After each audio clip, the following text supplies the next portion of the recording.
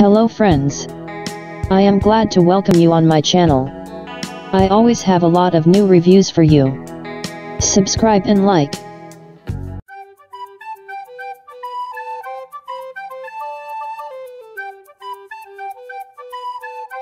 The Japanese screen maker Japan Display plans to raise more than $500 million to produce LCD displays for the new iPhones. About this with reference to its own sources, the newspaper Nikkei.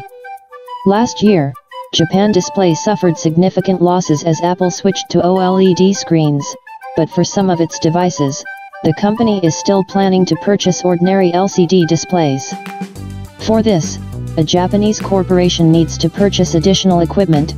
For this purpose, Japan Display is also engaged in raising funds. The manufacturer's plans indirectly confirm the rumors that Apple will not fully switch to OLED displays this year and leave at least one iPhone with an LCD screen. Most likely, it will be a new 6.1-inch smartphone, while the other two iPhones, with a diagonal of 5.8 inches and 6.5 inches, will receive an OLED, as in the iPhone X.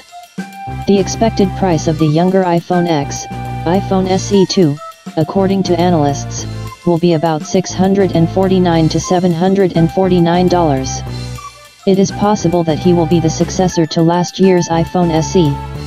The appearance in the model range of the iPhone of a new, relatively affordable model with the appearance and makings of a flagship will invariably entail the refusal of Apple to release traditional models with the home button.